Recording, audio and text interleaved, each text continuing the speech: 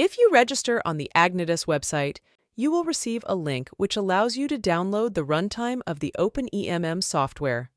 Therefore, you can go to your own server and download this specific link and start the installation of the OpenEMM software.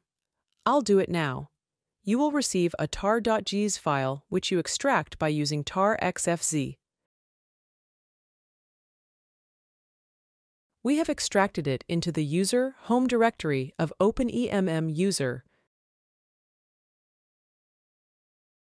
by -c/. And I will show you what happened.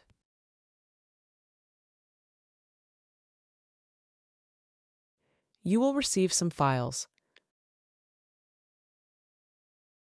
Those include the OMT tool, which can be started. Then it will lead you to the rest of the installation process. On the first start of the OMT tool, you get information about the database not available, which is no surprise, and that some other helping third-party software is also missing, like Java. Therefore, we install Java for the first time. You can use some pre-installed Java of your operating system, or you may choose to install some Java runtime environment, which AGNITAS provides by entering a blank and enter.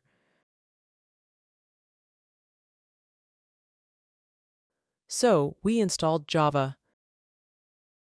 The same is about the Catalina Home, which is the Tomcat software or the third-party software delivered by Apache.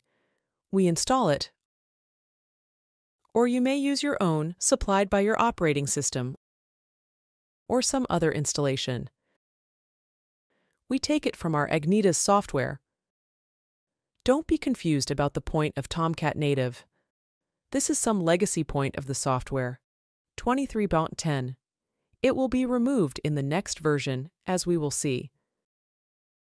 This was part of allowing Tomcat to be able to use TLS encryption, which is not part of the Java runtime any longer. So, we installed Java and Tomcat. Now, we will leave this point. And because the database has no configuration, we now configure the database for the first time for the OpenEMM system. Therefore, we select the database management system, the vendor as you like, which is a MariaDB. And here in the old version, 23.10, it's also allowed to use MySQL, which will be removed in the very near future in the version 24.04, because it's not supported by OpenEMM anymore. Therefore, we use MariaDB and enter some specific credentials. Here, in our case, it's some password of OpenEMM for test reasons. You may use some more sophisticated passwords. OMT has the philosophy of displaying non-stored information in 3 colors. Therefore, we have to persist this information by using the code word save. Then, we are asked to create this database and the database user. Yes, we want to. And therefore, we need the root user password of the database, which is also OpenEMM in our case. And therefore, we are done. What comes next is we go back to the main menu of the OMT tool and use the point number 5 and get the OpenEMM system software from the AGNITAS website. We are asked if we are sure to do so. Yes, we are. And as you can see, already 24.04 is available, but I would like to install 23.10 to show you the basic installation process. Afterwards, we will upgrade to 24.04. Therefore, we skip the upgrade to 24.04 right now and install the 23.10 version. And as you can see, the download link also led us to a legacy runtime version, which we will update now to the next current version, which always needs the OMT tool to be restarted. This will be done automatically. Still, the database structure does not exist because we will do it right now. So once again, we install the software. Here, you also receive some release notes about the next version, which also included in the OpenEMM install and admin guide of 24.04. But still, we skip this upgrade installation. We want to do the 23.10. Java was already installed, Tomcat also. And here comes the real OpenEMM code.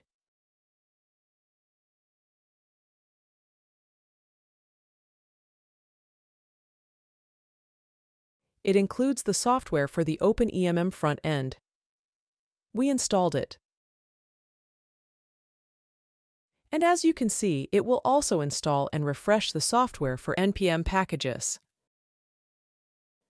This is needed for rendering of previews and thumbnails.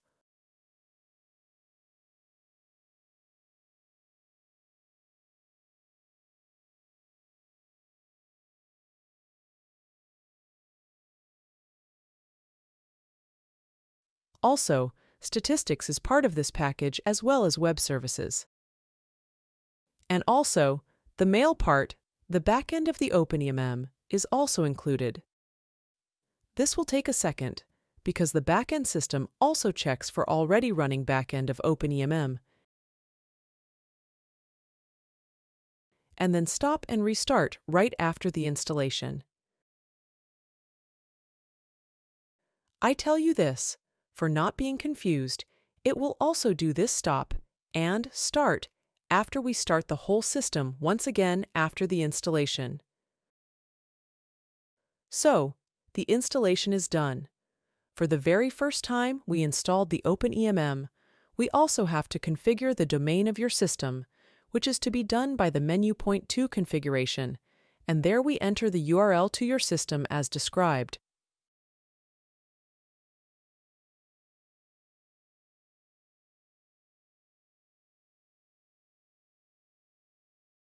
And because we are using HTTPS, which is possible in OpenEMM for secure communications, we have the point on the main menu number 4 for security to configure and install HTTPS certificates.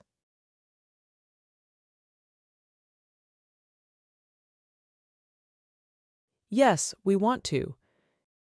And this is pre-configured on this application. You must use your own certificates and keys and enter those files of the local system.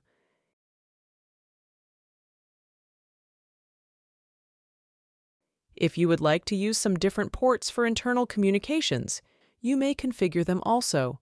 We don't need them, we just need the standards. And that's it. The installation of OpenEMM is done.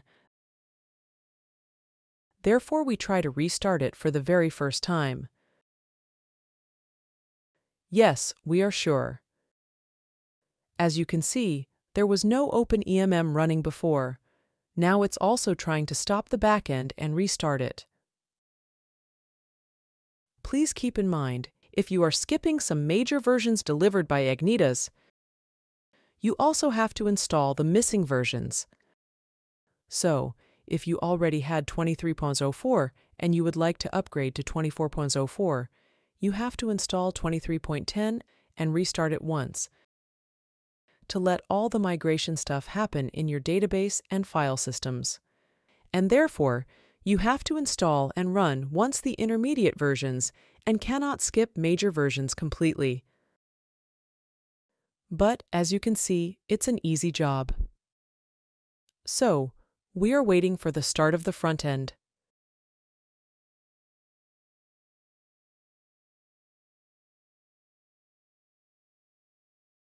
Which will be done in some seconds.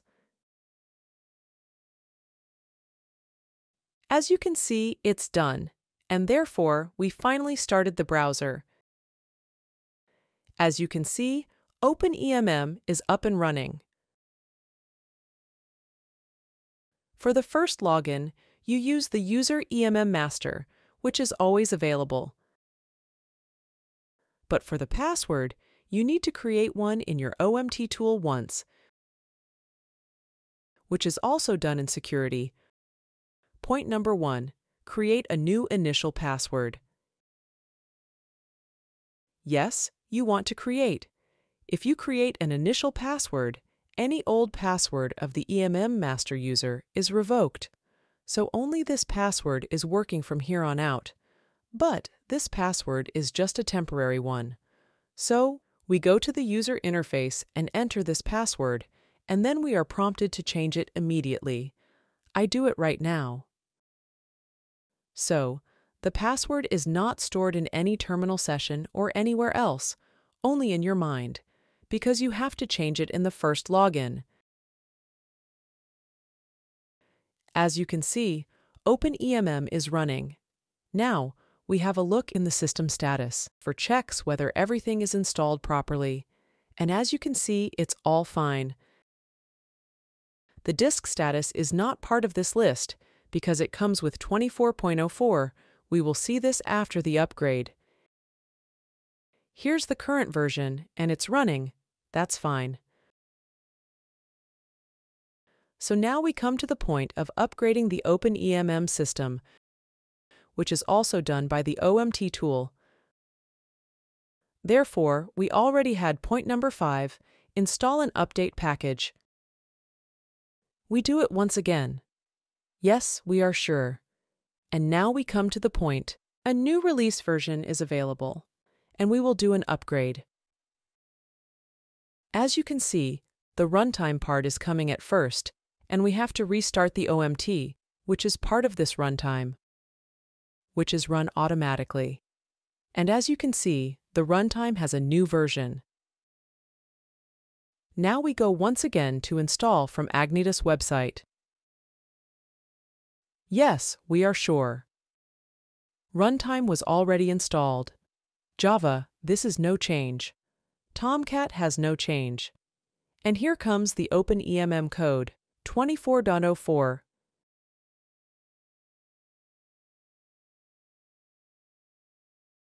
This upgrade also executes npm updates. Maybe for some updates that are coming up in the meantime. And then also updates your database structure, it can be seen here, and changes all the software of OpenEMM that is needed. But keep in mind in the release notes, there might be some change of Python installation or Java for future releases, and you have to follow them. And also, you can see this in the OpenEMM Install and Admin Guide.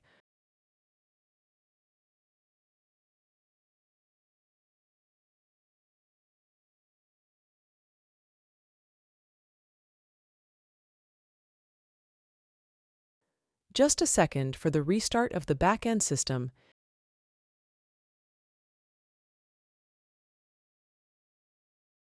And for Comes Up tool is the help manual, which is newly part of 24.04 for all the installations. And so restart the system after the installation.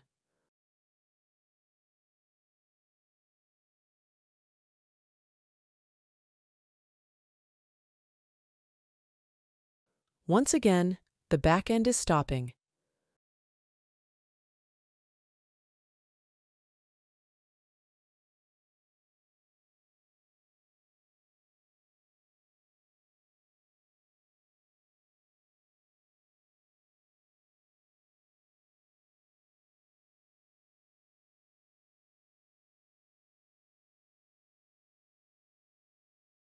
I'm sure we are towards the front end to restart.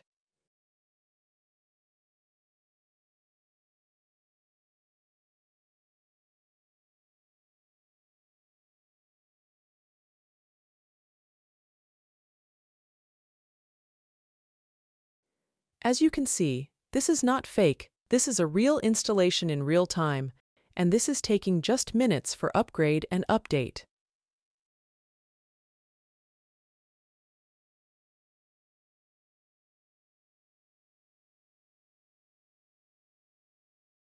Now we are done, and I go back to the browser,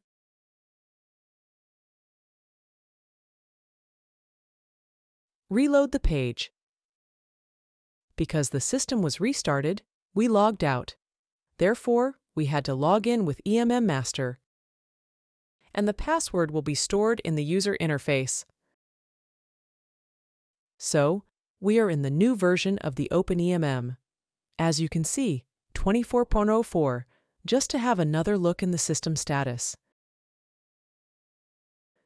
As you can see now of the disk space left information available, the new version, and the upgrade of OpenEMM is done. Just a last hint of information.